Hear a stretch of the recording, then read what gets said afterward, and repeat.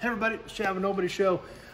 Out here at the Pioneer Auto Show, Murdo, South Dakota, checking out a ton of cool cars. They've got an awesome collection here. Cars, signs, memorabilia, guns, toys, all kinds of stuff. Extremely diverse collection, as well as their old town with the railroad depot, the schoolhouse, all kinds of cool stuff here. Definitely want to check it out if you're anywhere near Murdo, South Dakota. However, we like cars. That's what we dig. That's what we're checking out. That's what we want to bring you, is some of the cool cars in this collection. With almost 300 of them on the ground, no way to show you all of them. We're going to show you some highlights and give you some teasers to show you it's really worth checking out. Obviously, you can see in this one building alone, extremely diverse collection of super cool cars. And they've got a pair of them sitting right here together that you never, ever, ever, hardly ever see together, sitting right beside each other. That's why we want to show them to you. A pair of AMCs. 1969 Scrambler, 1970 Rebel machine, a set of them sitting right here beside each other. These are such cool cars. We'll start off with a little Scrambler right here. These were such a cool car. They were available in two different paint schemes. They were all red, white, and blue, but two different schemes. This one was a slab-sided red. Now, these cars were so unique. They had a 390 in them. This hood scoop is factory. I know it looks like a mailbox. It is factory. This striping package is factory. The air stickers, factory. That's how these cars came. So unique. They had the 390 badges on them. And for a small little AMC to put a 390 in them, these were a fairly potent car for their time. Now, obviously, AMC was always kind of the underdog. They always kind of had to do whatever they could to try to keep up with the big three. This was their answer in this muscle car era. And they put their 390 in this small body, put a cool, wild paint scheme on them, and threw it out there. You don't see them today. They're so unique, and they're such a cool car that I personally dig them because it's something different. Now, obviously, and then another AMC right beside it, the AMX, a much more well-known AMC performance car, muscle car, the AMX. But these two here are the ones we want to focus on because it's so cool to see a pair of these sitting right beside each other.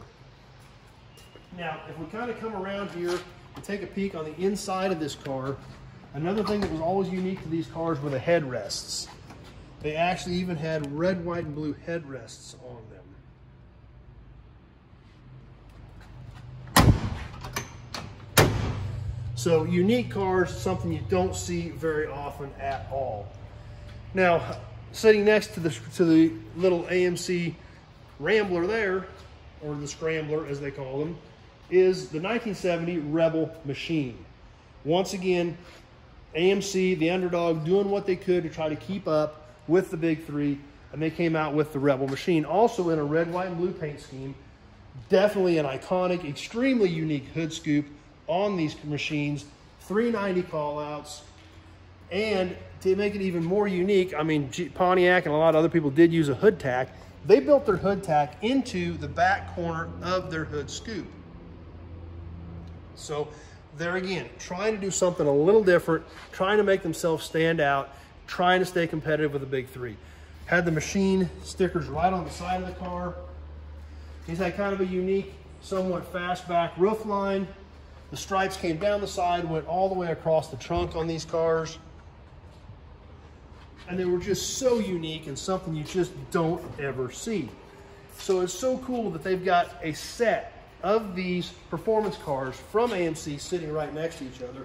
We can even see the red, white, and blue paint scheme on the bottom of the grille. And over here we can get a little better look down the side of this car, how that stripe comes all the way down inside to the rear quarter. In accordance with the C-pillar, comes on around to the back. And across the back, we've got the Rebel panel with the machine right here on the trunk lid. Such iconic cars, something you just don't see. That's why I think they're cool. I love stuff that's a little bit different. I mean, granted, Chevelles, Mustangs, Camaros, they're fine, they're cool, people like them. But to me, I see them all the time. I love seeing stuff like this, especially a set of them in one place. Unique, different, cool, still checks all the boxes for performance.